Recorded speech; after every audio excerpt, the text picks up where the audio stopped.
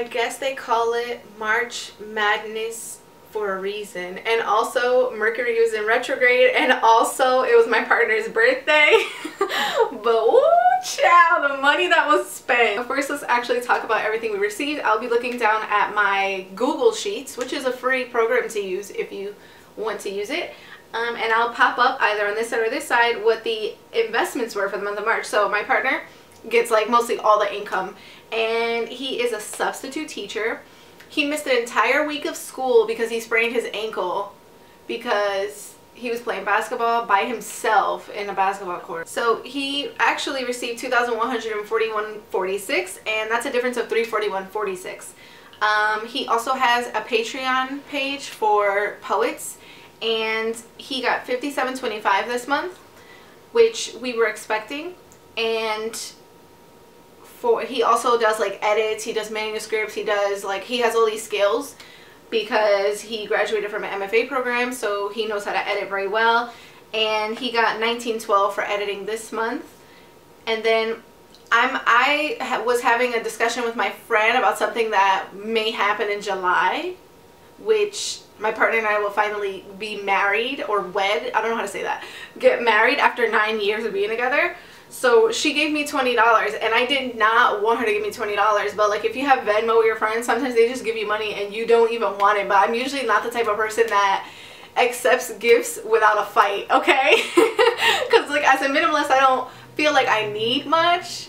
But yeah, anyway, she gave me $20. She was like, you better not give it back to me because I'm going to be pissed off if you give it back to me. And I was just like, because she knows me, I would have given it back. But anyway, I'm gonna just accept the $20 anyways. And like we're not getting married until July, so that's like a long time, you know. Anyway, also we only sold one thing. Like I'm selling things on multiple platforms, multiple websites.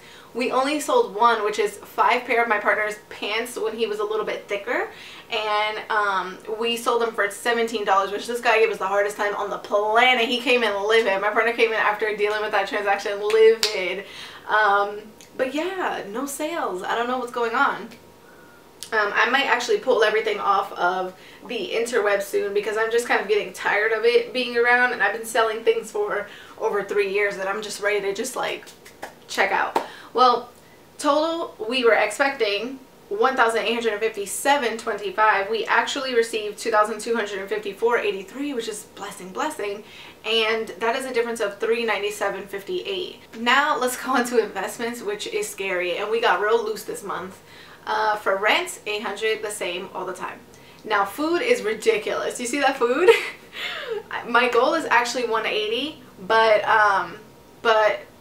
I like low-key, like mentally it's $180, but here I put $200. We actually invested $263.35, but it was my partner's birthday, and instead of going to a restaurant, we decided like the $20 that we would spend at the restaurant we were going to go to, and with what we were going to get, that he was just going to buy like Dr. Prager's burgers, fries, onion rings, all vegan, and we were just gonna like feast and have snacks. We had ice cream and cones, and it was very like amazing and filling for $20 rather than going to the restaurant we were gonna go to go get a little tiny sandwich like this that had sauteed red pepper, eggplant, and mushrooms with no sauce on it, and a plate of fries, and that's it for 2 people. It would have been $20. So that was a difference of $63.35. As you can see, $43.35 is like unaccounted for. What did we buy? Well, I'll tell you what we bought. Okay? Supposedly this month there was an ice cream on sale that was vegan, and we kept going to the store multiple times a week to go get this ice cream, and we were going crazy getting all these snacks and like junk food. Finally, on March 30th, 2:30 a.m., I go to the bathroom and I vomit everywhere. Like I vomit everywhere. Like I aimed right? I didn't do it like all over the floor. But it's one of my nightmares to vomit. Like I hate it so much. It gives me major anxiety, which is probably why I stood away from drinking and anything that would make me vomit. After that, today we had a healthy ass meal, which I'm going to show you. Boop.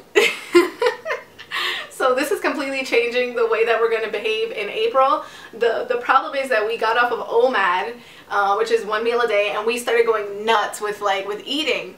and I wasn't quite going through intermittent fasting properly, like coming out of OMAD intermittent fasting. So we just felt like, oh my god, let's eat. Oh, it's Dimitri's birthday week, it's the birthday month, let's go crazy. But now we're gonna go back into intermittent fasting, which is eating twice a day within like an 8 or 6 hour period, and I'm looking forward to that, to just changing it and being more healthy. Car insurance is not due, $0. Gas supposed to be 80, actually is 100 because of all those extra trips to all of those stores. Ridiculous. I mean, you pay for it all around. Transportation, 0. My partner didn't go to New York, Patterson, Jersey City, nowhere. Phone bill, 50 all the time, perfect.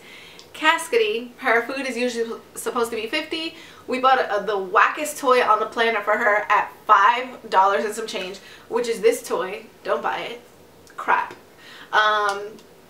It requires batteries. It just like drains them very ridiculously, and she doesn't care for the toy itself. I think this would be really good for kittens though. Life insurance, $518. My partner, was his birthday, so the gift that he got himself was 0 shoes, which let me show you. We were estimating that these would be $130 because he was actually going to get them from Vivo Barefoot, which, oh my god, their shoes are like anywhere from like 100 and something to like $300. They're beautiful. But they're beautiful, my partner said. And he actually ended up getting these, which are 0 shoes, XERO, so they're barefoot and they're very wide and flat like the human foot is supposed to be. And they're very lightweight, and they like, supposedly they always have these pictures of them like rolling up into nothing, so you have that flexibility. So yeah, he got these. We kind of want to get into shoes like these, and they were $73.58, which is amazing compared to these other brands. So that saved us $56.42. And then USPS, we shipped a few packages, shipped a few of my partner's artist books, which I showed you last month, and we bought a book of stamps for like $12 that I lost, which if you saw my minimalist apartment tour, I'm very organized, so I have no idea where these book of stamps went. Like, I wonder if I shipped it to somebody in a package, which they got lucky because they just got like a whole brand new book of stamps, a brand new book of stamps for free. So that was $44.30. And then my partner got this shirt, right, and this pair of pants, which he's been wearing and killing this month as well, and that was $18.02. If you see his minimalist capsule wardrobe, which is also filmed on this channel, you'll see he only owns 33 pieces total, and he makes his wardrobe work for him. Then after like 6 months, which is ridiculous, what was the longest you've ever gone without an oil change? Because we waited 6 months, and that was $36.12. We went to a new place. The other place was like, it was always like $28, and this one's like a lot more expensive, but it's closer. And I don't know how to justify that extra $8 because with the other place you get a lot more services than the one that's near us. Anyway, and then my partner got me this book because this was actually a book that I wanted like 4 months ago, and it was just in the store brand new in like a Goodwill, brand new, not even no bent creases or anything, no stickers on it or anything, for $1. And I haven't cracked into it yet because I've been slowly eating his other book, but this was actually the one I wanted because, you know, if you practice being in the present moment instead of anticipating something that's gonna happen to you or focusing on things in your past, then you're more likely to not have anxiety, which I clearly have with me. And I'm just like, I need this book, but I don't know if I'm ready to read it yet.